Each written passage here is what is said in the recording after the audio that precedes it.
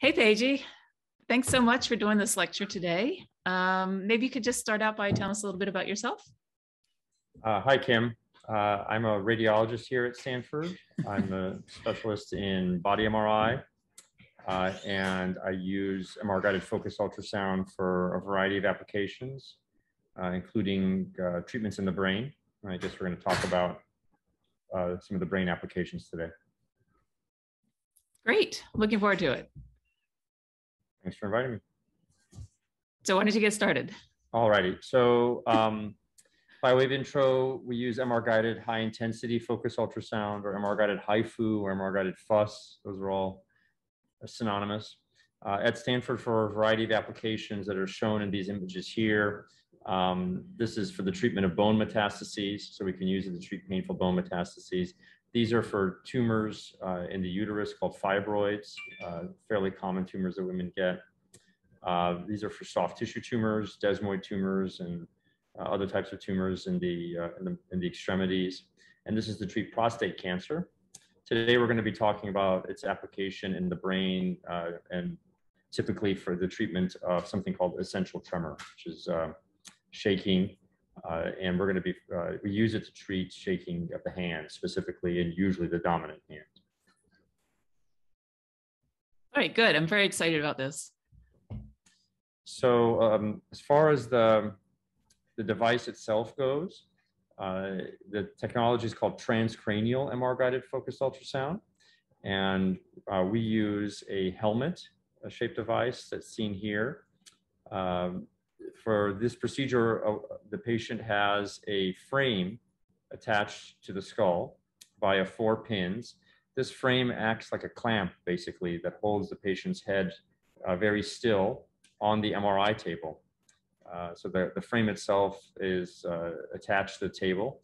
And then this helmet is positioned in 3 planes around their skull. And we seal the cavity of this helmet with this silicone apron that you see here. And we fill the cavity of the helmet with chilled water, which has been degassed. And that becomes the medium through which the ultrasound energy is transmitted. In this schematic, as you can see, each of these little squares is meant to represent an element. In the ultrasound transducer, there's a little over 1,000 elements. And then each one of these elements is modulated to generate energy that then traverses the water, and then through the scalp and through the skull and through the brain, and converging on a focal spot. For tremor, the focal spot is within the thalamus.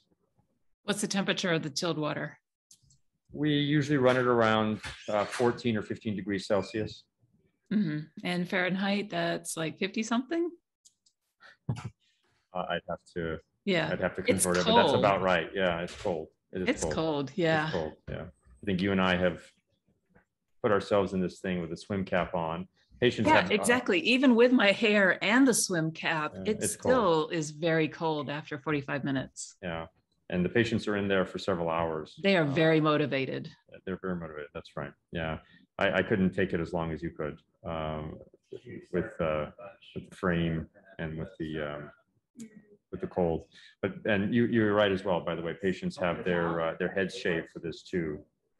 Although hopefully in the near future that may not be necessary anymore. But for now, their head is shaved so that there's no air trapped in the hair, and that makes transmission easier. Avoids the risk of having any scattering scalp, which could potentially lead to a burn. Mm-hmm. This is the treatment process. So patients are prepared for treatment, as we described, with the head shave and the frame placement. And then they go into the magnet and we take pictures of the brain. We use those pictures for stereotactic planning. And then once we've identified the target that we want to treat, we are able to image that target with both magnitude and phase-based, PRF-based thermometry to monitor the temperature at the target as we're doing the treatment. We do this and slowly ramp up the energies and thereby ramp up the temperatures so that we can kind of slowly modulate a response, and we can go in, the patient's awake. And so after these sonications, we can go in and we can assess the patient's response. So we can look at how their tremor is responding. We can look for any side effects. And then afterwards, we remove the frame and then we obtain images. We obtain images of the treatment zone, as you can see here. So that's the kind of the general idea of the process here. Okay, that was a lot of information. Are you going to break it down for us? Sure, I can try to go through it. Let's see. We could go through the process of like the treatment that we did just yesterday, and then we can come back a little bit to these steps as well. Maybe that'll be helpful. So what I was going to say next is that treatment planning involves identifying anatomic landmarks. This is a sagittal T2 weighted image of one of our patients' heads. And we've marked here are fiducials for the anterior and posterior commissures. And this is an axial image that can be acquired or reconstructed from these sagittal images. And so you can see the anterior and posterior commissures here. And then based on the distance between the anterior and posterior commissures, we typically go about 25% of that distance, the distance between the two. We go 25% of that distance anterior to the posterior commissure. And then from there, we usually go 14 millimeters laterally. So in this case, we're going towards the right thalamus to treat the left hand on these images. We go 14 millimeters laterally to reach our target, or 11 millimeters lateral from the wall. So we either measure 14 millimeters from the midline or 11 millimeters lateral from the wall. We often do both and compare the two. Depends a little bit on how big the patient's ventricle is here. Hey, Paigey. Yeah. So just to orient the students, the anterior commissure and the posterior commissure are white matter tracts between the two hemispheres. Is that right? Yeah. And so those are dark on these pictures, and what's bright is the CSF. Correct. That's okay. Correct. Yeah. In green here is an impression of what the skull, what the CT looks like. That's been fitted to the MR images. So all of these procedures involve acquiring a CT scan of the head. And we use that CT scan for a few things. One, we can demarcate calcifications, for example, in the pineal gland or in the choroid. And we can tell the system, okay, we don't want to have any of the ultrasound energy go through the regions of calcification within the brain. And then after that, we register the CT to the MR images. And the main reason to do that is that there's an algorithm that's applied that adjusts the phase of each of those 1,000 elements inside the helmet based on the path that the ultrasound beam from that element takes to the target within the thalamus. And so there's basically phase aberration corrections applied based on the CT, so that these elements all start off out of phase with each other, but when they reach their target within the thalamus, they're back in phase and coherent. So we do a number of things for targeting, and I think I'm going to switch over to Monday's hand. This camera shows the workstation that we use for the procedure. And let me zoom out a little bit here. So this was a patient that we recently treated. And you can see images very similar to the ones I just showed you in the slides. This is an axial T2 weighted image. Again, the CSF spaces here are bright. The brain the brain parenchyma is gray. The CT here is overlaid in green. You can turn off the CT and you can see the underlying bone. We've marked off areas that have calcification here in red, so that the system won't have any energy that goes through those areas. Marked off the sinuses as well.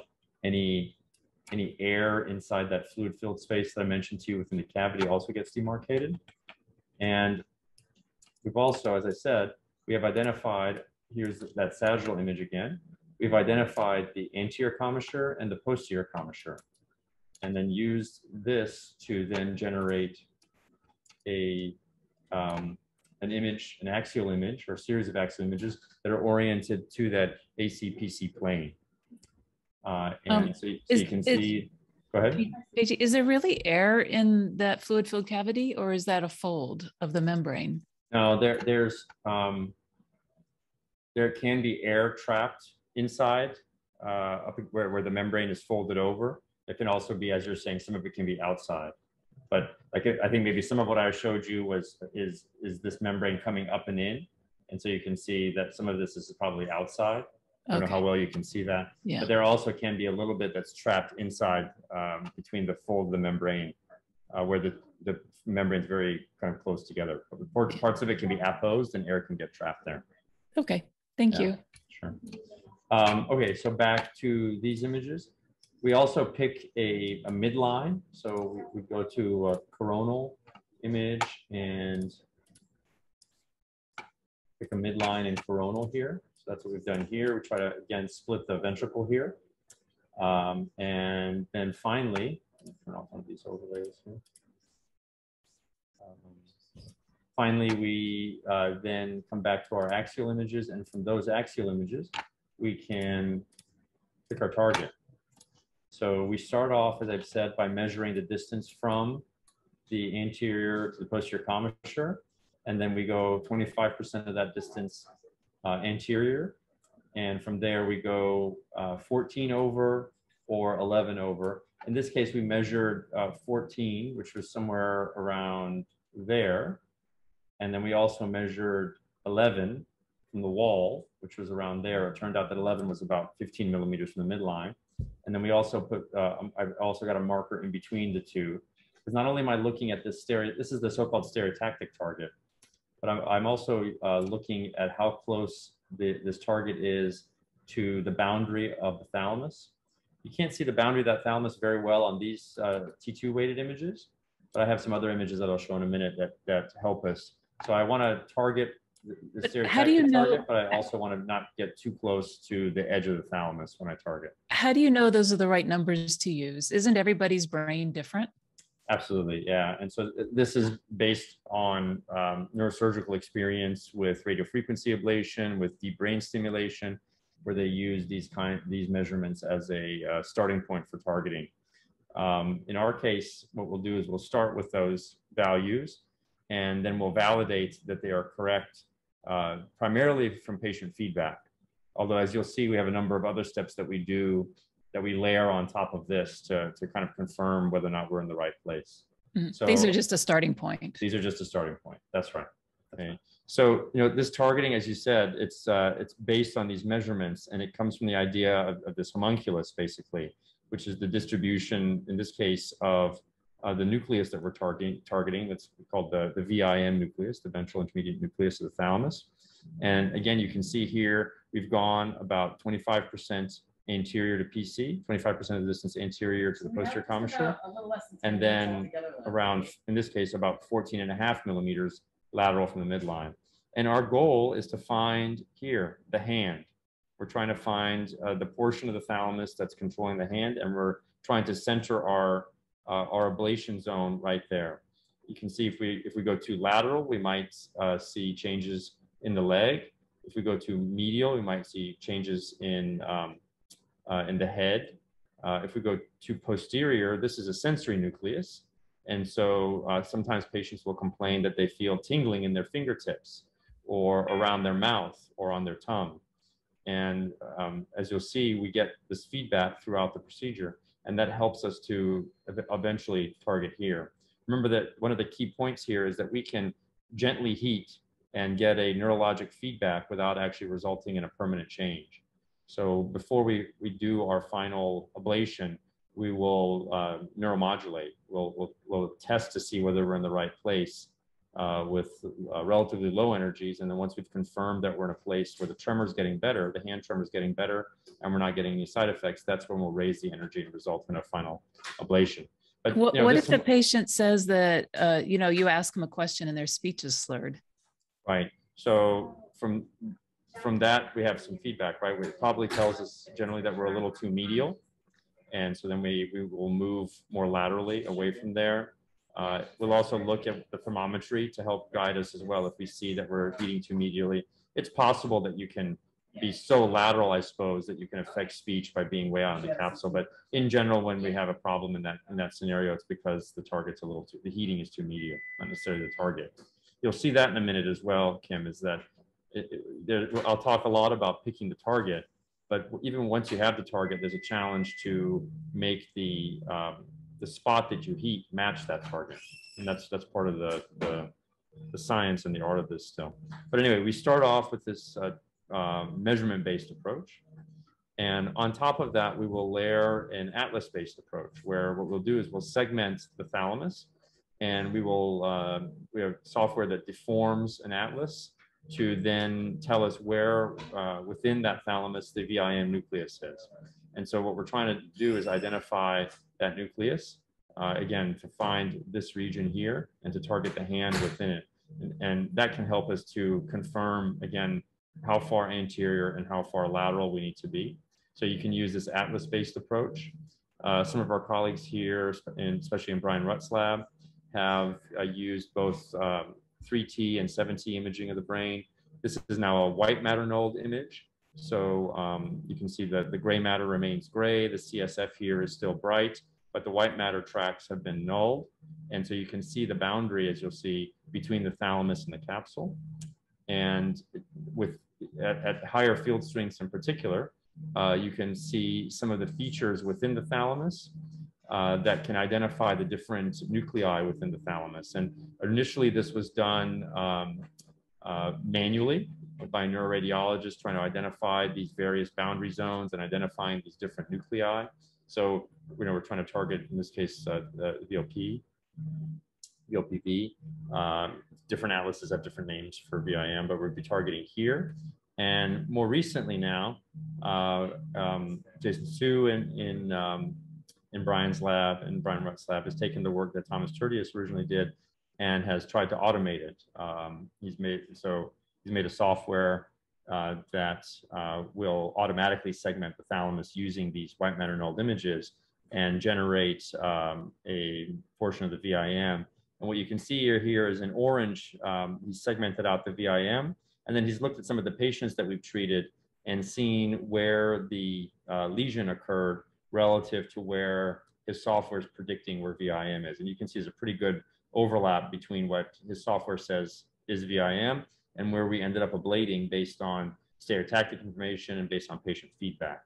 So now we've gone to use, we don't use his software, but we use something else called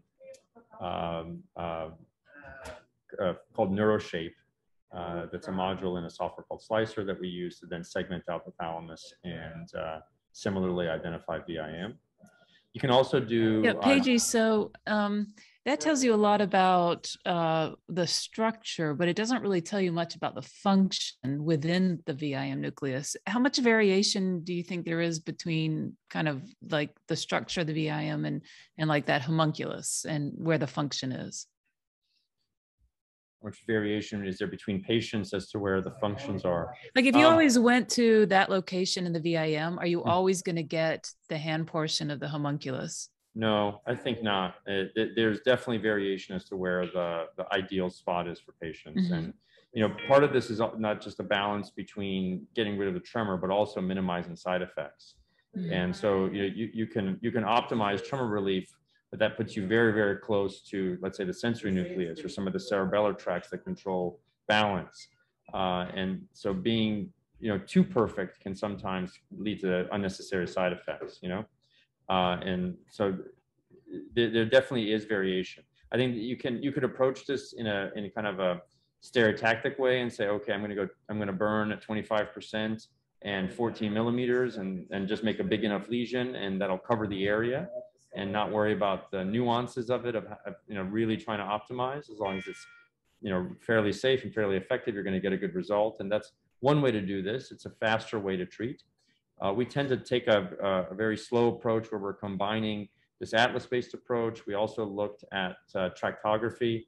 This is work out of Jennifer McNabb's lab, looking at a prediction of where the tracts are that run between the dentate nucleus and the cerebellum, the red nucleus, and the brainstem. This is a chance, an opportunity. So what you're trying to do is get more specific structural information for the particular patient now. That's right. Yeah, that's right. So going from just crude measurements, relatively Mm-hmm. crude measurements that are stereotactic based on anatomic landmarks like the AC and the PC and the edge of the ventricle and the edge of the thalamus. That's a starting point, but we also want to say, okay, for this particular patient, where are the tracts that connect, for example, the dentate nucleus, the red nucleus, the thalamus, and the hand knob in the cortex. So we look for those streamlines as well, and we look for the intersection of those streamlines with the stereotactic and with an atlas-based approach. So we'll look to see how do those things overlap. Each of these things has a slightly, it can vary a little bit. You know, the atlas may tell you to go here, the measurements may tell you to go there, the streamline may tell you to go there. And what we've started to do is to look kind of for the overlap of these different approaches as a very good starting point. It's a very sweet, that's kind of a sweet spot. Mm-hmm. We're also, as you know, with Gary Glover and Jonathan. Wait, yeah. Before we go there. Yeah. Can you tell us a little bit more about this particular white matter track? Why are you tracking this white matter track and where it goes through the thalamus? Oh, well, we're mostly, and some of this is just based on, you know, experience, historical experience. Some of this is based on using these approaches, as I said, for, let's say, targeting with DBS, which is the initial alternative to this treatment. Like before, first there was RF ablation. Well, first maybe there was, yeah, let's say first there was RF ablation. And then more recently, for a while, it's been deep brain stimulation. And so you can potentially use similar targeting approaches, let's say, for where to put your electrode in DBS. And then now for focused ultrasound, for a while, people have been using these tracts. And that full tract, that dentato-rubro-thalamocortical tract, is one way to go. But you can actually just look to say, okay, where is the hand knob in the cortex, and where do those fibers run to the thalamus, and use that. You don't necessarily have to connect all four spots, let's say. You can look for the red nucleus to the thalamus, for example, as well. And so there's different, basically you're looking for tracts that are known to intersect with the VIM region of the thalamus. So Paige, the hand portion of the motor cortex, it connects to the thalamus because the thalamus is a point of sort of feedback when, right. And so that's, maybe you could elaborate upon that a little bit?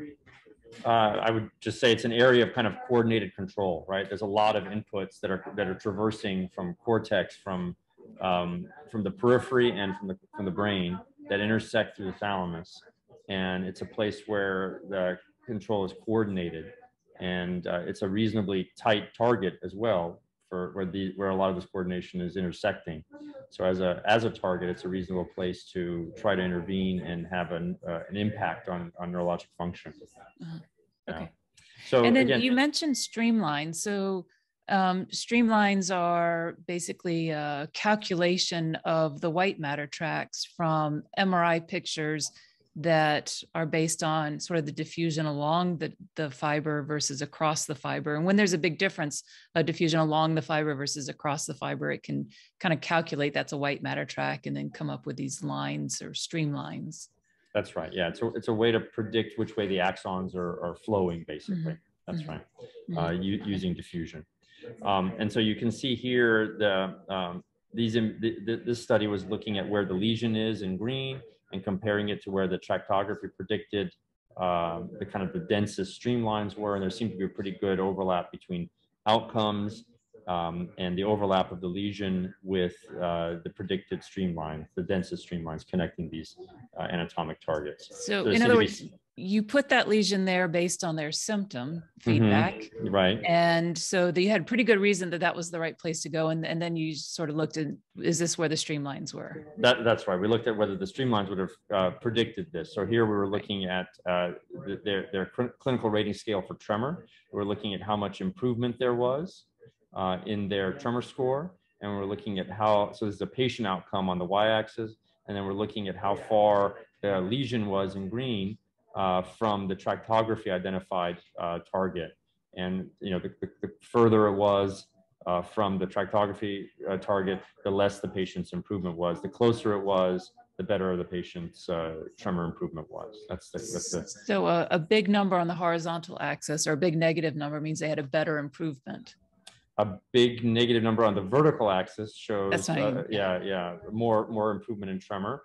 And a smaller distance on the x-axis means that we were close between the lesion and the prediction from the tractography.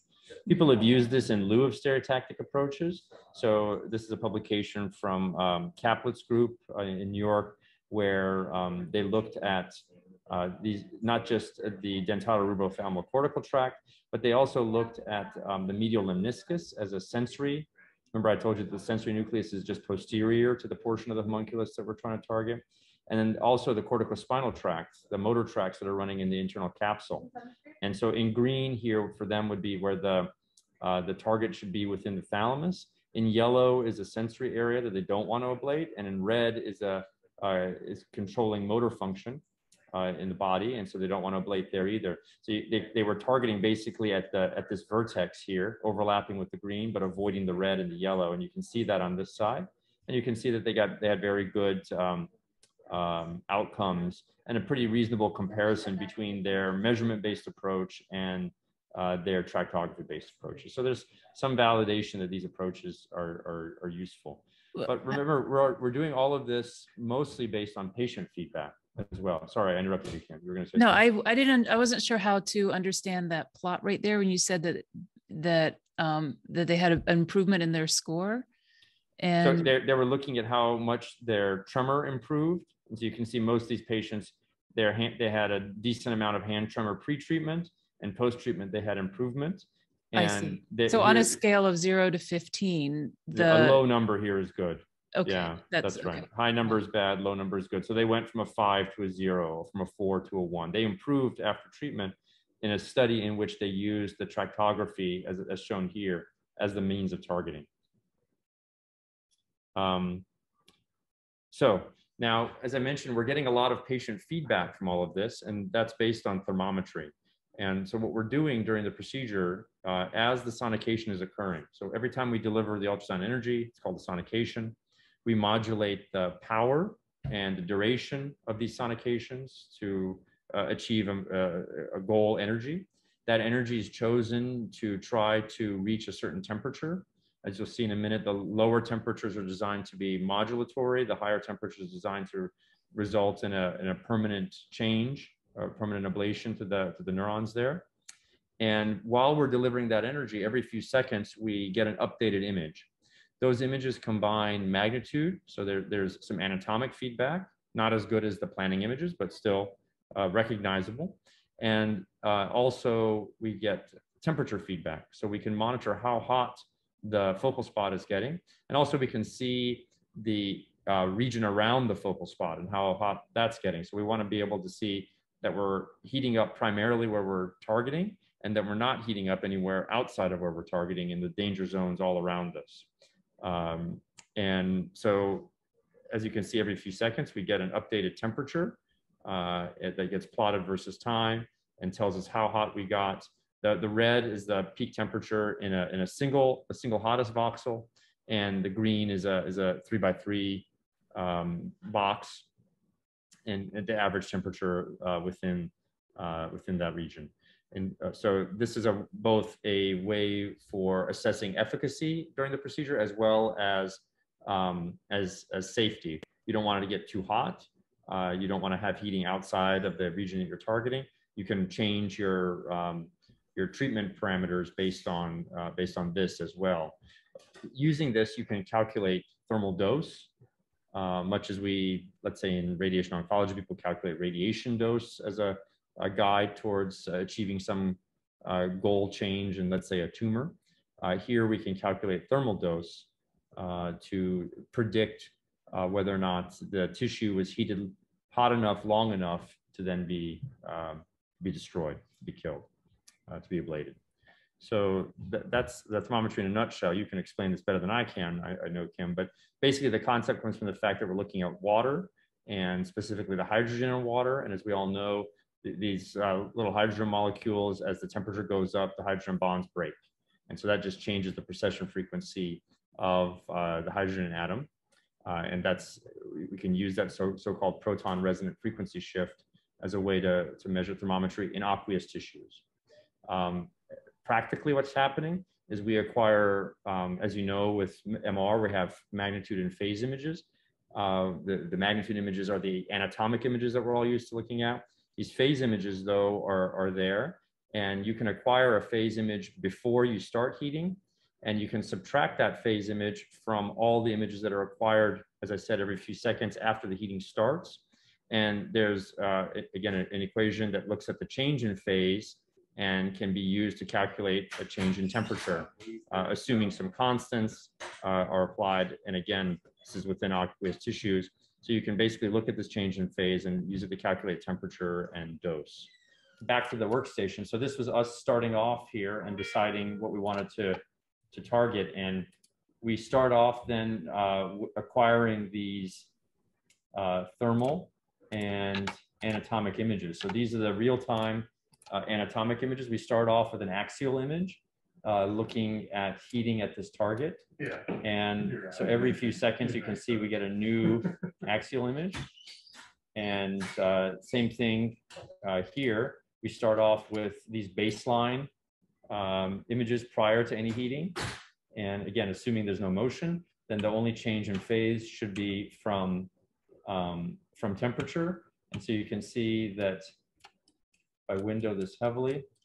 So gray means that there isn't any change and there's just a lot of noise in the image, which uses that sort of pattern in the background. Exactly. And if I zoom in enough, you can see that this white signal is the change in phase that's happening. So the green circle is where we target it. This yellow cursor is where this temperature graph is reading out. So you can see that at the target, we reached a goal temperature of around 43 degrees. I can show this to you as well by dropping the threshold here. And you can see that, so this is what the hot spot looked like inside the targeting region here. And yeah, I'm not sure what you just did. You made it red. I dropped the threshold value over here. So that, remember, the peak temperature here is around 43 to 45, right? Mm. So I brought the threshold down to show all temperatures above 42. And so this region in red reached at least 42 degrees when we targeted. Okay. Okay. So in other words, we just took this phase information that you see here, this white signal, and predicted the temperature, right? We assumed that the patient's at 37 degrees. We know that, as we showed before, change in phase equals change in temperature. And so we said, okay, the change in temperature here was about 6 degrees. And so hence 43 degrees. So we do this at the beginning because we have to make sure that the device is aligned to this particular patient. And by aligned, I mean that when we start the sonications, we want to know that when we tell the system to target a particular spot, that the heating happens in exactly that spot. So the first thing that we do is to confirm that. Now, there's variation in this, and we can talk about this more, but one of the things that leads to variation is the skull. So one of the parameters that we look at is something called the skull score, which is, I'm not sure how well you can see that, but it's down here. It's the skull density ratio or skull score. In this patient, it's 0.74, which is a very permissive skull. It's a skull in which the ultrasound energy can travel through the skull relatively easily. But you can see that now what's been done here is that skull score has been calculated for each of the individual elements in the helmet. And so parts of this patient's skull are in red, are very permissive, and other parts are less permissive. Now, overall, this patient has a very, very permissive skull, right? Paige? Yeah. It's not clear what you're looking at there. You've got a circle with a lot of color on it. Right. Let me move this over and see if you can. Each of those represents one of the transducer elements. So this is sort of a projection of the hemispheric transducer onto a plane. That's right. That's right. So those are the 1,000 elements that I was talking about that have been projected onto a plane, as you said. And so this represents, one of the elements, and it's the predicted skull score for that element in its path on the way to the target that you've selected. Okay. So the target selection impacts this, and in other words, the location of the target impacts this, because that's obviously part of the path. Where does it start? Where does it end up? And then the nature of the skull in between the helmet and the target impacts this as well. If it's a very thin skull, that's obviously easier to traverse. If it's a very homogeneous skull in terms of homogeneous, let's say more cortical bone versus a skull that has more trabecular bone. So the more woven or trabecular bone there is, the more places there are for the ultrasound beam to kind of reflect and scatter on its way through. And the harder it can be to penetrate. The thicker the bone is, the harder it can be as well. So again, this is meant to be a map showing for this particular patient where are the easy places for the beam to penetrate, where are the hard things, or the hard regions. And again, then this overall skull score is a kind of an average of each of these individual elements and their individual skull scores. And If I were, is the most superior aspect of the skull really very permissive? in this patient, it is. It is. This portion of the vertex of the skull is very permissive. So if I change this threshold now from 1, the average here is 0.74. So let me just change it from a max range of showing the max is 1 to 0.85, let's say. So you can see that overall, this patient's skull is very, very easy to penetrate. By way of some numbers, we treat patients with skull scores above 0.4 and up to, we've treated 0.8s and some a little bit higher than that. I would say on average, people are usually in the 0.5 to 0.6 range. And people have been treated that have lower skull scores, lower than 0.4. But in this case, this is a very, very permissive skull. And so you can see the portions of the skull that are relatively easy to penetrate. This is the vertex of the skull. On this projection, this is the back of the skull, the posterior skull. This is the right temporal bone region, the left temporal bone region, and the right frontal and left frontal regions. So this is something that can obviously impact where the heating occurs. So you tell the system, here's the target, here's where I want you to heat, but then the nature of the skull can impact where the heating actually takes place. So you have to take this into account when you're starting your treatment. The other thing that can impact things is the angle. So depending on where the patient's head is inside the helmet, some of these elements are going to hit the skull at an angle that results in reflection. And so what I've done now is I've looked at this external angle, and you can see that now whatever's in red has an external angle more than 25 degrees. So all of those elements that are now in red are not going to contribute to the spot itself, because that energy from those elements is going to hit the skull and bounce off, basically. Well, this is really interesting. So on the prior figure, red was good. Now red is bad. Now red is bad. And now you're showing that there's huge areas that, although it was really thin, you're just not going to get much through because of the angle. That's right. That's right. And so that impacts the spot shape as well. Do you have another one where it kind of puts both of those factors together? No, I integrate that in my head, basically. Oh, yeah. That would be easy for the computer to do. Too bad they don't give you that. Yeah, that's right. So that's something. There's also a thickness component here. And then ultimately, at the end of the day, I want to look and see which elements are on. And so this is the power map. Now, these elements that are in black here have essentially no power being applied to them. They're essentially off. They could be off because there's air in the way. So I've told the system not to have anything go there. This patient had a scar in the back of his head. So these elements are off because I've marked the scar and I don't want the energy to go through the scar. But the other thing that I've done here is, in this particular case, we were very concerned about how close to the edge of the thalamus we were getting. We were worried mostly about the medial lateral spread of the spot. And what we wanted to do is to control that medial lateral spread by turning off elements from the temporal bones, from the right and left sides of the head. So what you're essentially doing is changing the shape of your aperture function when you turn those off, and that changes the shape of your focal spot. Exactly, exactly. In a way that we've learned with experience how to predict to some extent, I would say, So it doesn't do it for you. It doesn't assume or let you say, well, you want a spot shape that's like a small BB, and then it figure out for you what the energy should be on each of the elements. Not yet. Not yet. I think that's certainly doable. It's conceivable, and hence I think very much doable. But right now we're doing that to some extent ourselves, trying to, you saw the shape of that VIM nucleus in those predicted segmentation maps that I showed you.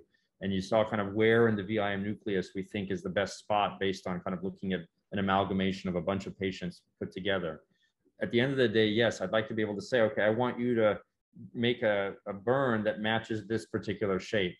But the system doesn't do that yet. Right now, it just heats where you tell it to heat, and you have to control the spread of the heat so that it stays within the regions that you're interested in. You have the atlas, you have the tractography, you have fMRI, you have other ways of trying to optimize that target. But at the end of the day, you also have to optimize the spot shape. And I guess the final arbiter, of course, is also the patient's feedback.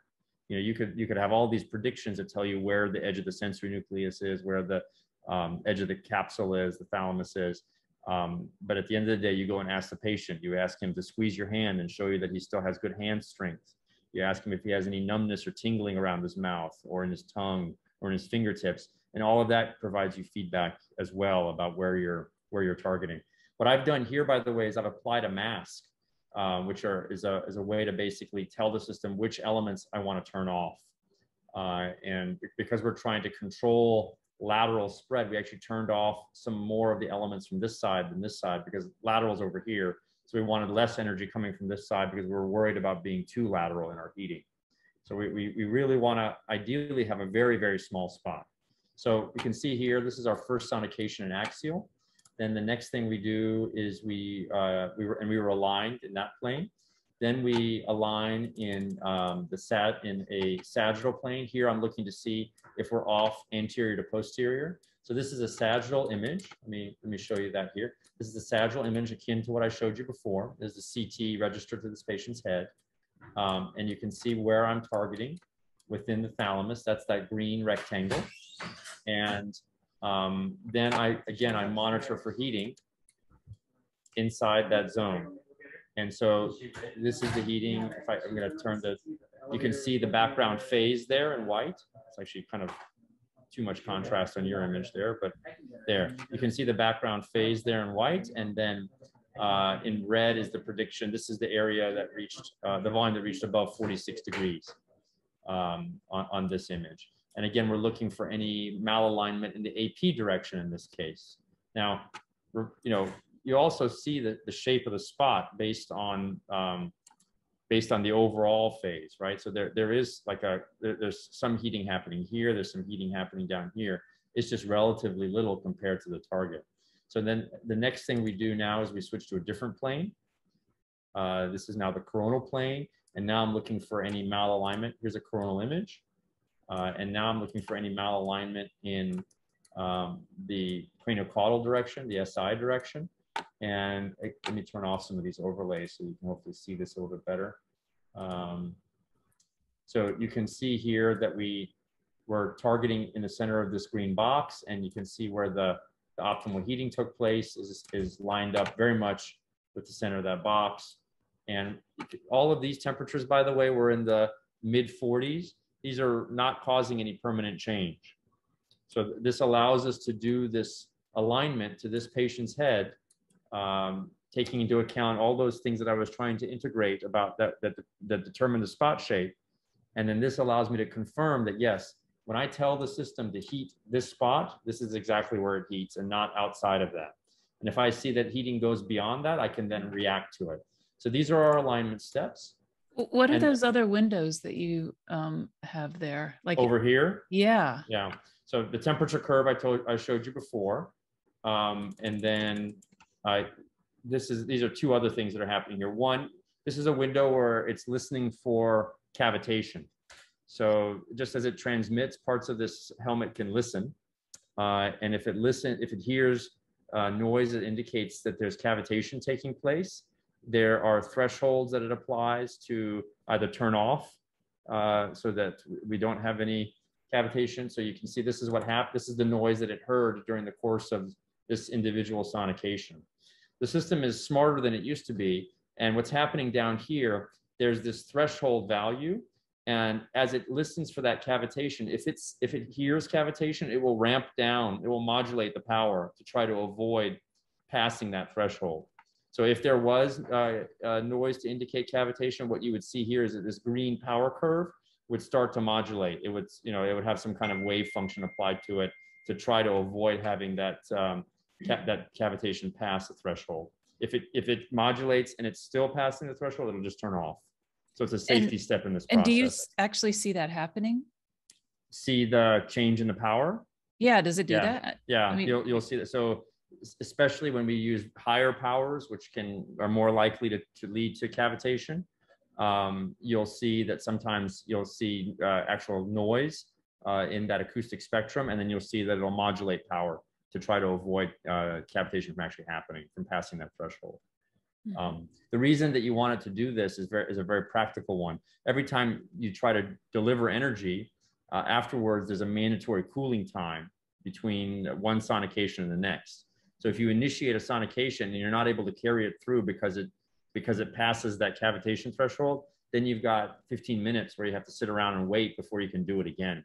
So this nearly eliminates the chance of that happening, because before it reaches that threshold where it has to stop, it'll ramp the power down and help you avoid that from happening. So if it determines, if it detects there's cavitation, it's just going to stop and you have to do it again. And that just adds a sonication.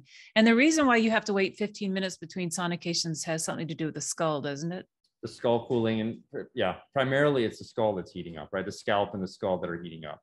Each individual element is putting in very little power, but obviously the absorption coefficient for ultrasound, very, very high. It's 30 to 50 times that of the soft tissues. And so the reason that we have that 15 degrees Celsius water circulating around the scalp and the bone is to try to minimize the impact of heating on the skull and avoid skin burns, avoid damage to the skull by doing this. And so once you've heated, you have to wait for that cooling to take place. By a reference point, we start off here with values of around 2,000 joules from our very initial alignment steps, and we rapidly reach numbers of 10, 15. On Monday, we had somebody that was around 35,000 joules that we were delivering. And that just reflects how difficult it is to traverse the skull. If we were to do, I mentioned to you, for example, earlier that we treat uterine tumors, soft tissue tumors in the uterus. There, probably the maximum energies we use are 5,000 joules. So our starting values here are a significant chunk of the maximum values that we would use in a uterine case.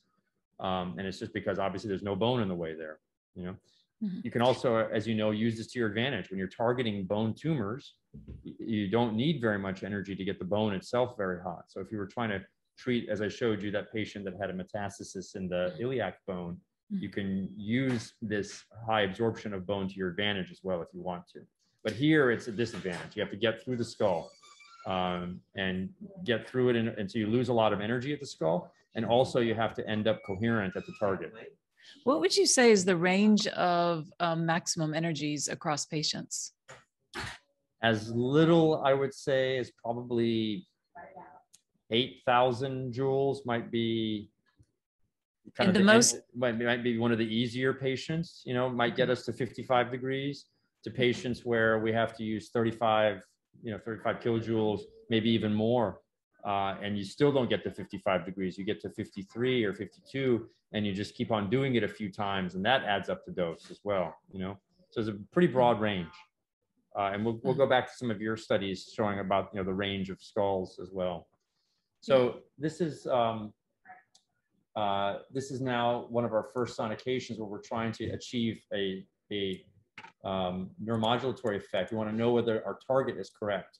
So now we've ramped up our energies. We're now at 6,000 joules here. So it's 600 watts for about 10 seconds. And you can see that we've reached 51 degrees at the target. This is a beautifully conformal spot. So again, it's heavily windowed for you guys, but you can see that red zone is what reached 51 degrees. And it's right on target. And so you can see that measurement here as well. But you also see, when I do change the window, you can see the background shape of the spot. That yes, the highest temperatures are right at the center of that green box, but you can see that there's phase change and that it's not symmetric, right? And that reflects that background that I was talking about, that there's differences in the skull and differences in which elements are being used and which are being reflected and so forth. And what we're trying to do is to optimize that to get a very nice target. This is one where we went in and this is a very small region, by the way. So if I were to show you the dose overlay here, so can I show you accumulated dose here? Yeah. So this little region here, I don't know how well can you see that, Kim? Yeah, in green. Oh, yeah, I can see it now. Right. So that little region is predicted to have reached thermal dose, right? 240, I believe here. So it reached the threshold of 240 right. CEM. Okay. That's right. And actually, this might even be lower. I'm trying to see if this is dark or not. Because it gives you two thresholds. We'll have to see on the next one.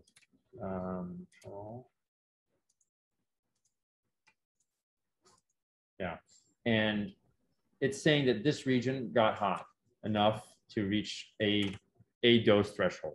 Okay, and then we went in and checked this patient, and his tremor was 50% better, even though we had targeted a very, very small region. This is by reference, by the way, this region that we're talking about here measures about 2 millimeters. So a tiny little 2 millimeter region barely reached over 50 degrees. And yet we saw a significant improvement in the patient's tremor. That tells us that we're right on target. We've really identified a good target for this patient, and he had no side effects. His speech was normal, his strength was normal, his sensations were normal. And so we were able to then raise the temperature, and that's what we're doing on these subsequent sonications. We're now increasing the energies. So you can see our next one, we go from 6,000 joules to 10,000. And now we're getting to about 56 degrees, and a larger region is reaching dose within this box. And so if we go to 51, you can see this region reached 51 degrees. And when you say reaching dose, you mean it's gone over the threshold that you've determined to be the damage threshold? That's right. That's right. It's predicted that this is going to be the region within the brain afterwards that has been ablated. It's a prediction of what's been ablated. That's right. And then from there, we just start moving our target around to kind of optimize. So, for example, this patient, we would give him a cup, and we could see that he still had a little bit of tremor in his hand at the end. And you might see, for example, that you've gotten his hand tremor to be better, but his upper arm tremor might still be there. And so that helps us to then, remember that homunculus showed the hand, but it also showed the arm. And that helps us to figure out where to move to eliminate any residual tremor that the patient has. How are you testing his tremor while he's in the MRI system? I'll show you in just a second. Yeah, okay. let me do that now, actually. I think I made the point here. What's going on in these images. Let me see, is there anything else I wanted to? Well, before you move off, there's this corner down there at the lower left that's like all red and green. What's going on with that? This region here? Wait, no, way down when you zoomed out. Oh, right. This is noise. This is the skull, right? So it's just low MRI signal right there. That's and right. So it's just noise. Let me get rid of the CT overlay, and you can see there's no signal here. This is bone and or air within sinuses, depending on where we are, or mastoid, for example. And so you're just getting all noise, basically. And you just know to ignore that. And we know to ignore that. You can move your cursor over there and look at what the temperature curves look like, and you can see that they're just a jumble, right? There's nothing that's happening here that makes any sense. It's not following any logical curve. And then you get back to the region where you're actually sonicating, you can see that these curves, you delivered your energy in 11 seconds, the peak occurred at 11 seconds, and then once the energy stopped, the peak cooled off. What if you go exactly inferior, like down to the bone there at the skull base? So you can see the temperatures fall off as you get further and further away. And then, you wouldn't be surprised to see perhaps that some of it might go back up again. Well, it looks like it's going to be mostly noise. Yeah, right there. Maybe yeah. Here. Yeah. Maybe, but it doesn't follow the right pattern. Well, wait, really. go up into the brain part. Yeah, there. Okay. Yeah, it's not really following a good pattern. Not so much. These, by the way, are the elements that are on here, right? And so you can see these are the elements that went into this spot. What's not shown here, of course, is that these elements have a near field and a far field. It's not like the beams all just stop right at the thalamus, right? They have almost all the intensity is deposited at the focus, but then some of the energy goes into the far field. And there's not much left at that point. So that, as you see, there's very little heating between beyond the focal spot. But what you're getting at, of course, is what I said earlier, which is the bone is very efficient. And so even though this is more than 3 centimeters away, because the bone is so efficient, you may still end up with a little bit of heating down there, but it's not something that we detect here at these energies. Well, it's also that the thermometry is not really optimized for looking at or being accurate about the temperature outside the focal spot because of the way it does the referenceless correction, That's which right. is beyond the scope of what the students are going to understand. Yeah. But Yeah. I mean, yeah. that's applied here, Kim. There is this background correction that's being applied here. So, let me turn these elements back off again. So hide all, and you can see as you go through these magnitude images that there is some noise in these images, right? And so this turning this off and on is an effort to try to correct for that background noise that's happening here. So the system has that capability to try to correct for the background phase that's happening there. Now, obviously, that's worse when you get closer to these noisier areas. Mm-hmm. Is there anything else on these images that we wanted to see? No, that's pretty good. Yeah, it's a nice tight spot. By the way, by the end, you'll notice if I show you the transducer, you remember what this looked like before? There was only a few rows that were off. Yeah. And now we've gone to the point where we've turned off 5 rows on each side here. Why? Because we started to see, this is a coronal image. We started to see some spread laterally. And remember I said that was where I was very concerned. I don't want to go outside of the thalamus into the internal capsule where those corticospinal tracts are. And so what we've done is we've turned even more elements off that are coming from the sides in an effort to narrow this spot as much as possible to keep it very tight and avoid lateral smearing. I have a little bit of a margin. I always give myself, 2 to 3 millimeters away from the edge of the capsule. And that's what we're doing here as we're again spot shaping. As we turn the energies up, you have to maybe get more and more conservative about which elements you can use. You may have to turn off more elements from the lateral portions of the helmet to try to keep the spot shape the way you want. You've mentioned the capsule a couple of times. Maybe you could just elaborate on what is the capsule and why is it so important to make sure you keep the heat away from there? Sure. Let me show you 2 different ways. One is to look at it here on these white matter nulled images. So you can see this is a coronal image, and yeah, I don't think your mouse is going to show up. So do I need to? Yeah, I have to do the annotation thing again. Yeah. Here we go. All right. Do you see the mouse now? Yeah. Great. So this is a zoomed in coronal image. On this side, we've segmented the thalamus. Here's the unsegmented thalamus in gray. The portions of the ventricles here are bright white. And remember that the white matter has been nulled, so it's black. And within this is where the corticospinal tracts run, the pyramidal tracts run. These are the fibers that control motor function from the periphery back to the brain, from the brain, out to the periphery, are running here. So if you go too far out of the thalamus, you can hit these corticospinal tracts and result in weakness in the hand or the leg, or depending on what part of the corticospinal tracts you catch. You see the same thing here. Here's on an axial image, you can see the edge of the thalamus, and you can see where the corticospinal tracts are running inside the internal capsule here.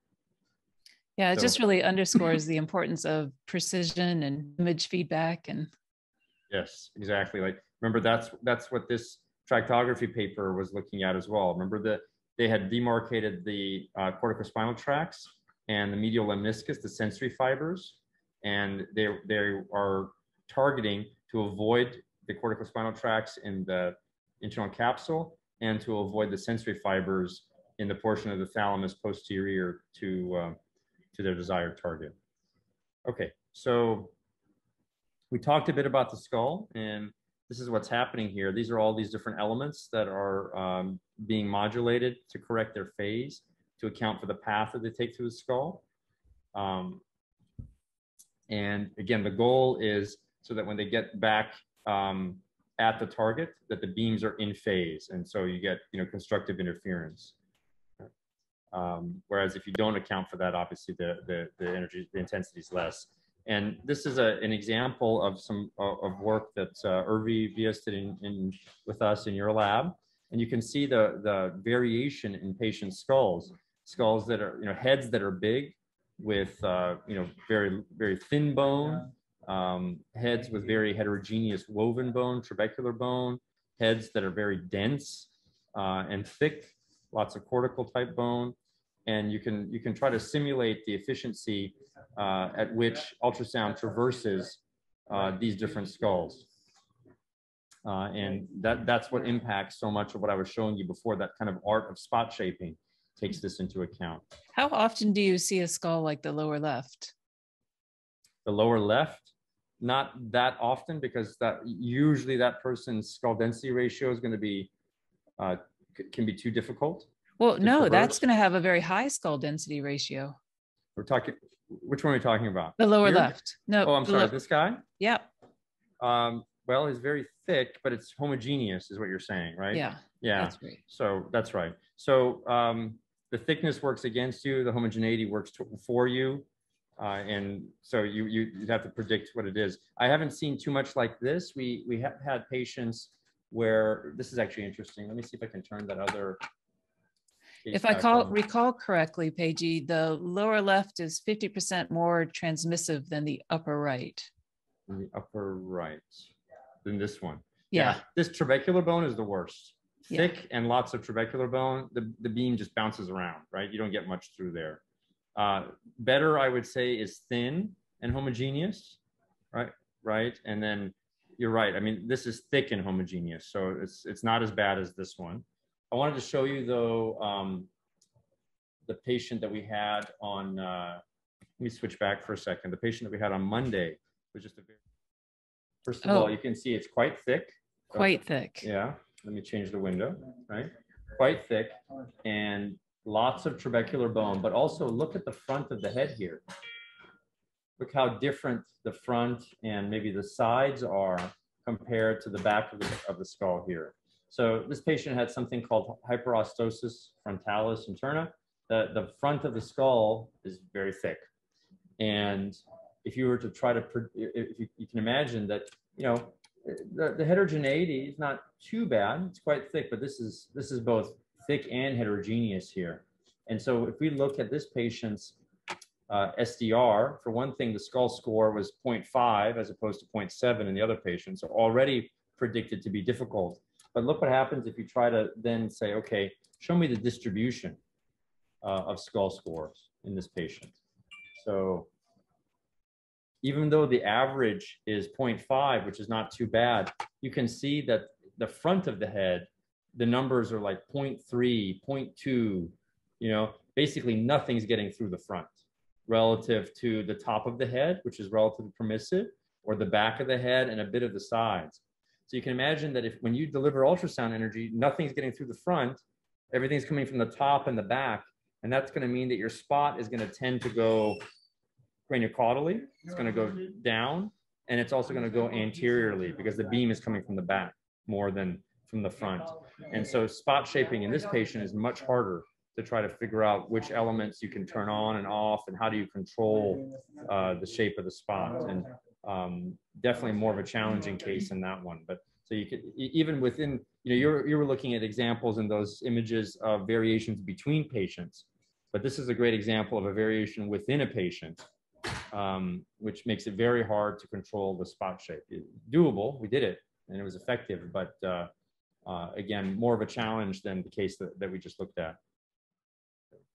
Okay, so this shows that even though the skull density ratio is a good initial estimate of who's treatable and who's not, you can treat patients that are predicted to be quite hard to treat. So this 0.4 range, these patients still had a pretty significant improvement in their tremor scores. Maybe not as good as the ones that had higher SDRs, higher skull density ratios, but still significant. And it is, however, harder to reach temperatures of, if your target is a 54 degrees Celsius at your focal spot, it was much harder to reach those temperatures in these patients with lower SDRs. But then what you end up having to do is you had to treating several times. So maybe you don't get to 54, but you do 52 over and over again. And that can eventually lead to the same dose, overall dose. And we also show that this was safe, that even though you might have to treat multiple times in these patients with lower SDRs, their probability of adverse events was not increased. So remember that you had asked, how do we evaluate these patients? So we have all of this, information going in about the atlas, about the tractography and so forth to help us try to figure out where to target. At the end of the day, the patient's giving us this feedback. We're asking them to do neurologic tests as we're doing the procedure. So, we start off, as I said, with these low energies, these low temperatures to localize for that particular patient's head and skull. Then we got to the low 50s, 50, 51, to make sure that we were in the right place. And then we ramped the energy up and got to the higher 50s in an effort to coagulate and result in a final ablation. So at the beginning, everything's reversible and sublethal. And then once we're safe and effective, we know we're going to be safe and effective, then we ramp things up.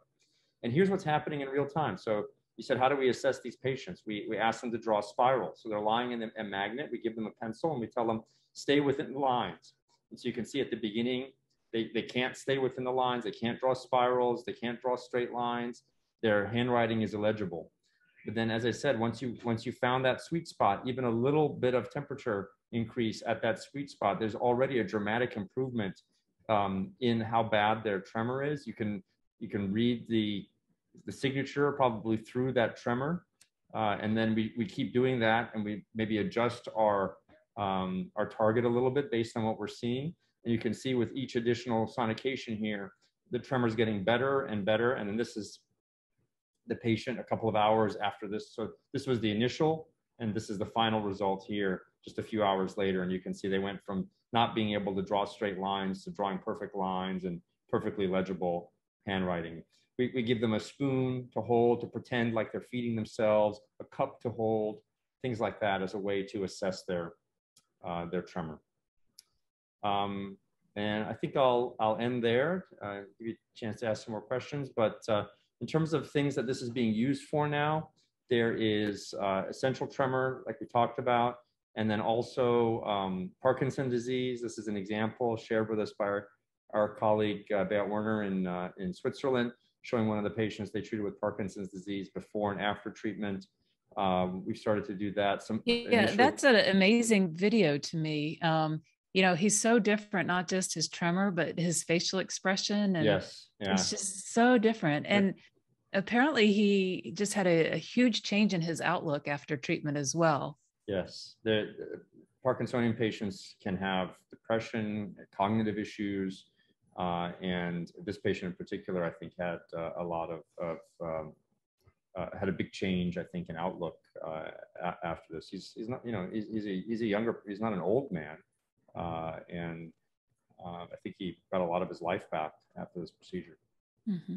You can see at the end here, they'll show him kind of jogging up and down this hallway. But so Parkinson's disease, neuropathic pain has been treated, one of the original targets in the thalamus in Switzerland, and now part of a clinical trial.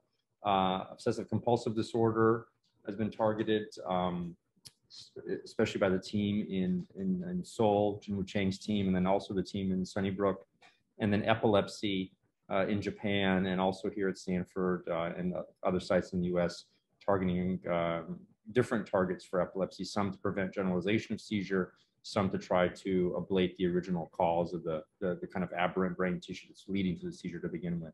So this is for ablation, by the way. There's a whole area of blood-brain barrier disruption that's very exciting for tumor treatments and maybe potentially for neurodegenerative disorders as well. That's under investigation. KG, we'll talk a little bit later in the class about blood-brain barrier opening, but I wanted to ask you about ablation versus sort of a low temperature rise effect versus no temperature rise effect. And I know that you've done a lot with ablation because it's so clear that you have a result and it's a lasting result. How do you think about the low temperature rise non-ablative treatments? And then we'll talk about the other one after that. I think some of the most interesting aspects, and you're talking about non-temperature rise, but well, no, we'll get to that one not later. Blood-brain barrier, but right. Something that's just like a low temperature rise, but not ablative. Right. I think the nicest results there that I'm aware of is the patients in Japan where they tried to target for epilepsy, and the intent was ablation. The intent was to get hot enough to burn someplace in the temporal lobe, for example.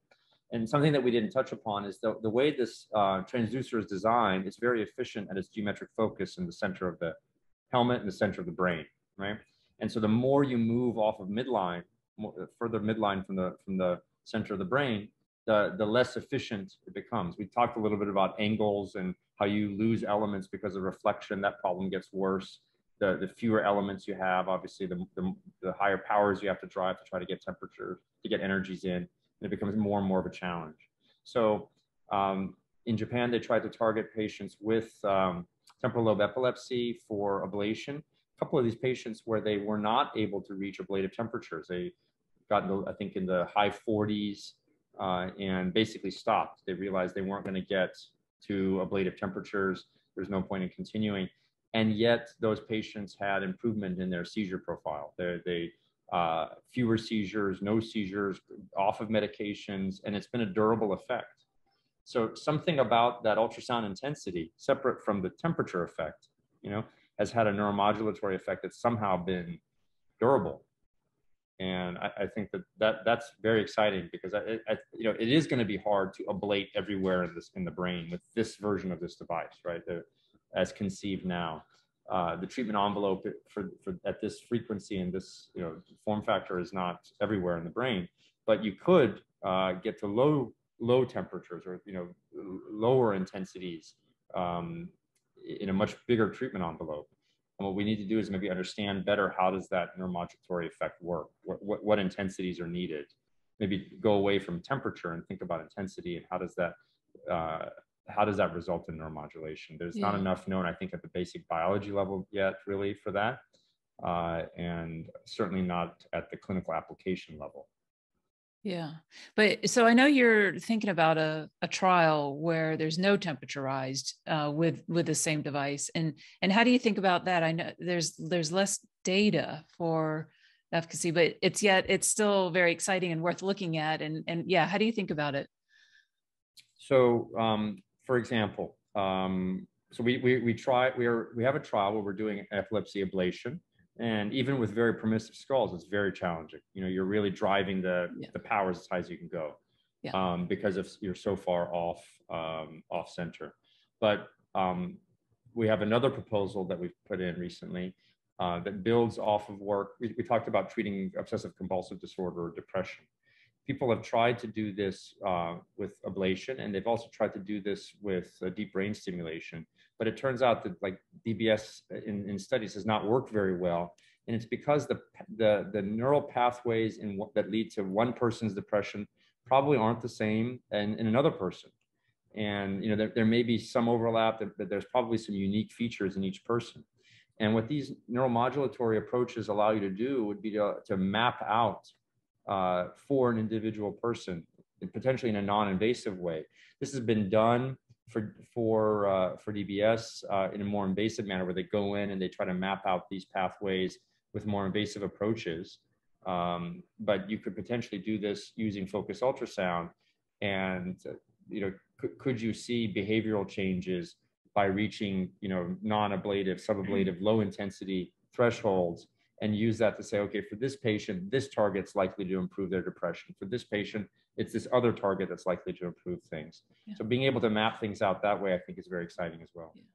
So Pejy, it sounds like this is really kind of just really coming to the point where you're very sort of confident. You've built your clinical procedures. You're building up more treatments here. How do you feel about the future? I think we're really kind of just beginning to scrape the surface of what this thing can do. The premise behind it, to be able to be non-invasive, obviously, or I should say minimally invasive. It's still neurosurgery. There's still risks, but the risk profile is certainly very different than drilling through the skull and putting electrodes in or radio frequency probes in. I think there's a lot of opportunities.